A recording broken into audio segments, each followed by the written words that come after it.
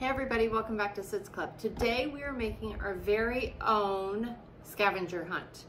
So what you're gonna need is you're going to need a piece of cardboard.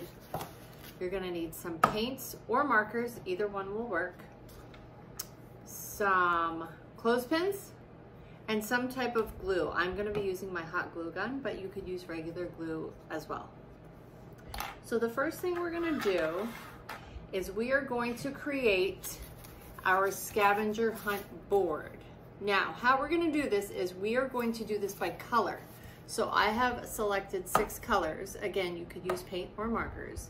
We are going to create 6 blocks on our piece of cardboard, and those are going to be the color of objects that you need to find outside. Maybe you could go outside in the yard, maybe you could go to the park, take a walk somewhere, maybe when you go camping. Just get outside in nature and try to find things that will match all of the colors that you choose to put on your board. So let's get started. So we are going to start with some red for our first square.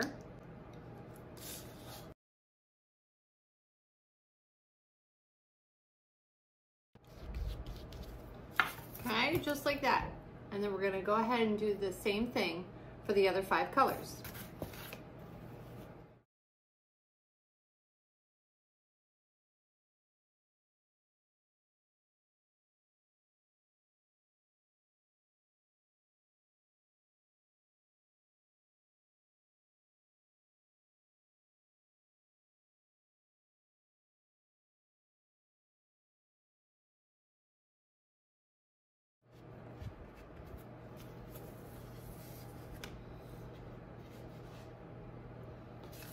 Okay, now that we have our board all painted with the colors, again, I did mine in a rainbow pattern, but you could use any colors that you like.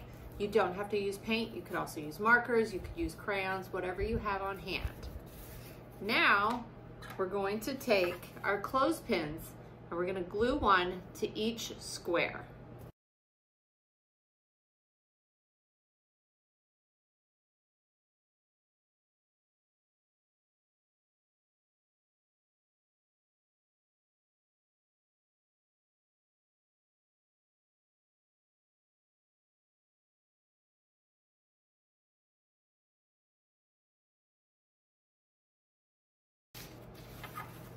All right, guys, here is our board. Now it's time to get outside and find some objects.